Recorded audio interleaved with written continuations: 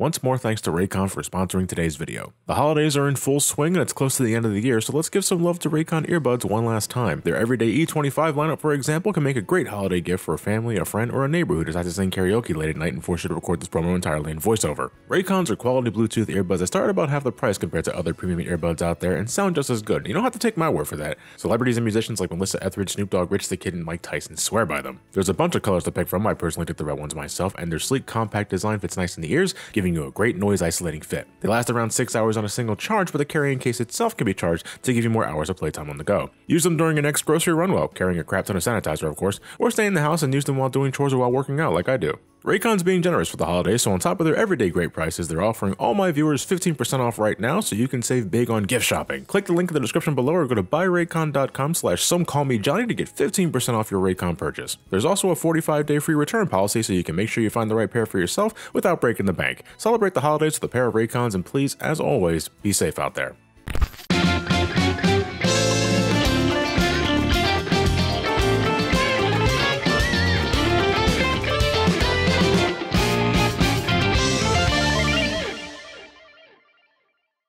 Hey, how's it going? No hard feelings after the Spider-Man video, right? I had some folks concerned about you. I know I raised you a lot tougher than that. Look, she's just fine. For those legitimately curious about her well-being, she's fine. Don't mess with the lavalier mic now. Alright, Astro's Playroom. So I was originally going to make this a spotlight instead of making a full-out review. Astro's Playroom is a game that comes with your brand spanking new PlayStation 5. No real merit in judging its worth since it comes with the console. I guess you could technically say it costs $500. Well, you have this whether you want to or not, and normally I expect something like this to be on the budgeted side. Something that's probably a little short and shallow. But to my surprise, this turned out to be better than I thought it was, so you know what, let's just make a regular video out of the thing. And not this has any relevancy, but I'll flex when I can, damn it. But it turns out I was right on the money when guessing what this game was going to be about during my spotlight on the PS5 showcase earlier this year. A platformer that was one part a means to get you familiar with your new console, and in another part a celebration of PlayStation's long and fruitful career. But I sort of underestimated that last bit because this game isn't just a celebration, it's a goddamn circle jerk, with every participant being a different Sony console. But apparently this isn't the first game to star Astro. I looked it up and there was also this Astrobot rescue mission. And oh yeah, okay, that would explain it, VR game. I got nothing against VR, it's just not my thing. Not counting my brief session in my Metal Gear Acid video starring Solid Eye Robot, who's long since deceased, rest in peace. My only other experience with VR was during a convention a couple of years ago. The set wasn't properly calibrated, my vision was blurred, and I got a massive headache afterwards, so I always sort of associated that experience when I think of VR. But I know now, and I got plenty of folks who'll tell me, it's a lot better than it used to be, and I believe it. I'm just not in any sort of rush to give it another go. But now that I'm actually looking at footage from Rescue Mission, it seems that for Astro's Playroom, they just decided to give us more of that without the VR headset. Astro's Playroom places you in control of one of many Astros. I'm guessing these are all Astros anyway. And goddamn, either these folks are mass-produced in an assembly line, or some couple out there is seriously fucking their brains out and pumping out units. The design of Astro is quite cute though, and I love the expressiveness of their LED display. They always greet you with a smile when you leave them idle long enough, or they take the time out to bust out the PlayStation Portable. Wow. There's nothing here. Nah, they're adorable, even if they are just basically the love child of Eve and Wally minus the environmental message. Now, everything's made of tech here, even the grass and the trees. I'm sure this is supposed to look like water, but it might be liquid coolant, maybe some viscous thorough paste. Wouldn't be surprised this is later revealed to be set in a post-apocalyptic world where the last remaining thing alive was an iPhone. That grim possibility aside, it looks like everyone here is enjoying themselves anyway.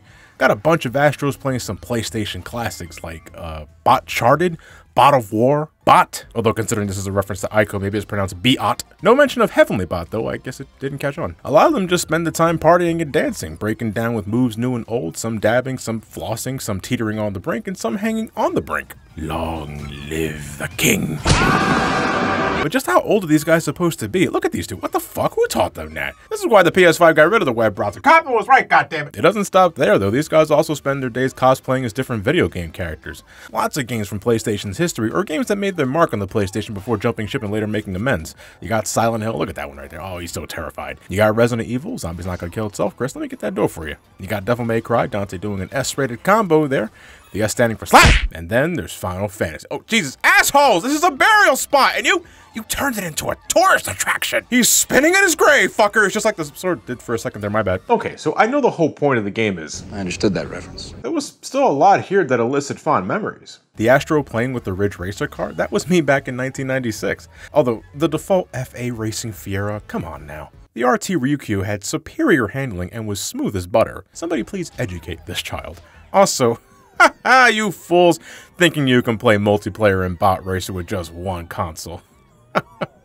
Idiots. Still, the goal of all this is to make you reminisce about your personal PlayStation experiences, whether you were there from the beginning or as recent as the PlayStation 4, and yeah, of course it will work on someone like me. Even after spending some time making dedicated videos on the PlayStation 1 and 2, I get to the end of this world, I get the classic boot up screen and PlayStation logo, and I'm smiling. I get to the end of this world and I'm greeted by the PS2 menus and interface, including the spinning crystals and those light orbs that hypnotize my teenage self, and I'm back in the year 2000. The game also serves as a history lesson for the PlayStation, and there's some shit here I didn't even know existed until playing this. Everyone knows of things like the consoles, the multi-tap boomerang, the dildo gun, or even the Japan-only Pocket Station, but the PSP had a GPS dongle? What the hell? The age before smartphones was so weird. Who, in God's name, used their PSP as a GPS device? This is a serious question, by the way. If you had one of those, please leave a comment below, because those are stories I want to hear.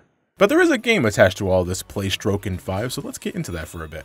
As you can see, it's a pretty run-of-the-mill 3D platformer. You collect things to make a number go up, and then you eventually win the game. I thought this was an Intelligence Cube reference at first, but they ended up playing with my emotions, the pricks. You got gold coins to nab, puzzle pieces that will eventually complete these murals on the wall in the central hub, and as I mentioned earlier, those artifacts. The puzzle pieces and artifacts require a keen eye to nab most of them. I only recall one or two giving me trouble to find, but that was more on me overthinking a solution, which I tend to do when I'm trying to nab everything. You have infinite lives, so the gold coins are strictly for the gadget machine in the lobby. You use them to get more puzzle pieces and artifacts, and eventually you'll clean the machine out when you invest enough coins inside, so despite the fact that there's no lives, you still have incentive for collecting all the currency. Or you could just head straight to the end of the level and get a move on. All the collectibles are just for completionist purposes and trophies, some of which you can even toss at others.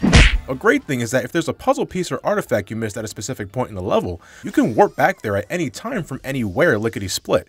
No doubt the game's showing off that fancy SSD inside the system. There's even an entire world based off the SSD's performance. Next to no load times. I'm wondering how long it's going to take for me to get used to that in this generation. I did notice some lag on occasion despite that though. It was rare, mainly confined to the jungle level, but I find it funny that a game that's supposed to demonstrate the console's possibilities is also inadvertently demonstrating its limitations. Astro controls pretty well, standard stuff. You can hover for a bit with your laser feet, and you can smack things with a 1-2 punch. Hold the button down, and you can even do this tornado spin, making Crash Bandicoot proud, or at least this Crash fanatic proud. Oh, you're doing the insane version of the dance. Where's the pelvic thrust, you coward? Astro doesn't have anything else besides the occasional power-up, and you only find those in specific stages. A Gatling gun in the space level or a bow and arrow in the jungle level, both used in very brief sections to demonstrate the controller's haptic feedback, gyro aiming, and the adaptive triggers. It's a very cozy game that at some point spices things up, but it's mostly a PlayStation joyride that wants to show you how certain features work, namely the possibilities of the DualShock 5. And it's when the game wants to demonstrate those features is where it sort of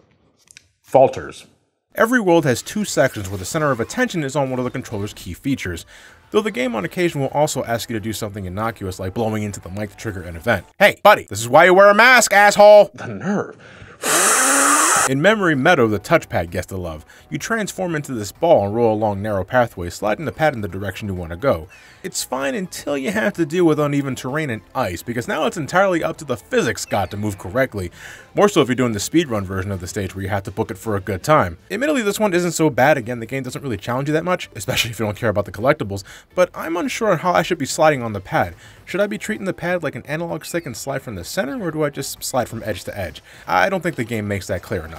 Cooling Springs has this frog mech. You use the triggers for these, squeezing the fuck out of them to get a bigger jump, and tilting the controller to get some extra distance. Like the ball, it isn't so bad until you have to use it on moving platforms where it's either do or die or waste a whole bunch of time. Thankfully, the unlimited lives makes this less painful overall, but man, it can be Spring Mario flimsy. SSD Speedway has two gimmicks, and almost as if some cosmic entity is mocking me, one of them is a goddamn hang glider. You use the gyro controls for these, and again, I'm noticing a trend here. They're fine unless you want to be precise and try and collect stuff, which is always the deal with these sort of things, isn't it?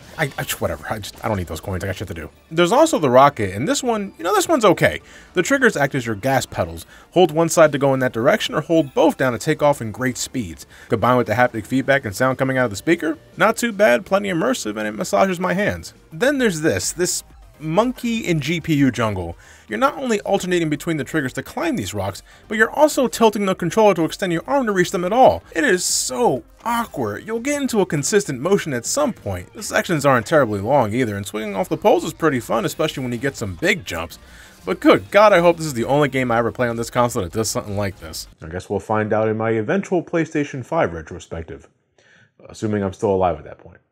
For a pack-in adventure, Astro's Playroom is one of the better examples out there, I feel. It's no Sonic 1 or Super Mario World, even with it constantly stroking my PlayStation Move, if you know what I mean, but it was a nice 4 hours spent. I collected all the puzzle pieces, all the artifacts, spent every coin I had to empty out the gadget machine, and I even did all the speedrun levels, which isn't just a time attack going through the previous stage, no. They're unique stages catered specifically to speedrunning, and I like that. It was fun trying to zip down these as fast as I could until I got to the gimmick shit where I wanted it to be over just to say I did it. Astro's Playroom is a great distraction while you're waiting for your copy of Spider-Man or Demon's Souls to install. It's designed to be a holdover game, and I say it meets that design pretty damn well. As always, I'll see you guys in the next video. Thank you all for watching. Stay safe, wash your hands, wear a mask if you decide to go outside, because clearly this douchebag didn't. Have yourselves a fantastic night, and take care.